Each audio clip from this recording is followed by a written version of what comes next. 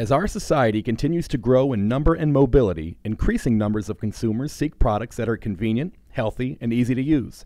That must be why ready-to-drink tea is one of the fastest-growing categories in food and beverage. So why are so many people drinking tea? To figure this out, we went to Bessemer, Alabama, where Milos Tea Company is located. They have been making tea since 1946, so we figured they knew a lot about it. Many people are interested in alternatives to soda because we're realizing that these things that I can't pronounce real well in sodas may not be good for our bodies long term. Scientific evidence establishes that the catechins, which are the specific antioxidant that are found in tea, has health benefit. For example, there are studies that suggest that it can fight cancer, heart disease, it can delay dental problems.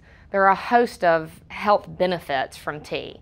You don't find that in most other beverages that you can buy on the shelf today. Milos Tea Company was founded in 1946 by my grandparents. When my grandfather returned from World War II, he married my grandmother a couple days later, and they opened a hamburger shop in North Birmingham. Tea was a staple of the restaurant, and people came just to get tea. Teas, like many other foods, are often filled with unnatural preservatives and ingredients.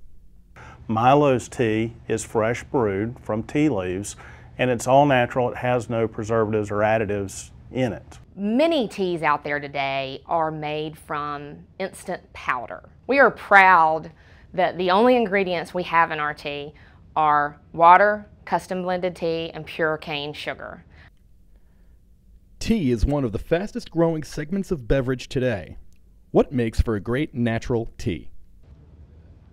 The same things that drove the growth of bottled water are the same things that are driving people to ready-to-drink teas.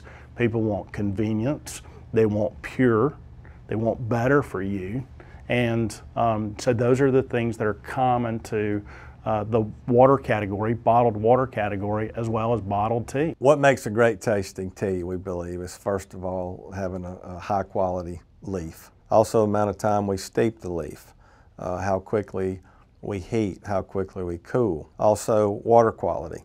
And after that, the way the tea is handled affects it a lot. Again, we have an all-natural product that has to remain refrigerated. Many people assume that green tea is the healthiest type of tea. There's only one commercial tea bush in the entire world, Camellia sinensis.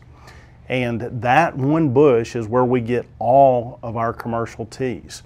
But the way that the tea leaves are processed determines what type of tea and what type of glass of tea that you will have. There are 6 varieties of tea that come from that plant, and that is white tea, yellow, green, oolong, black, and Paria.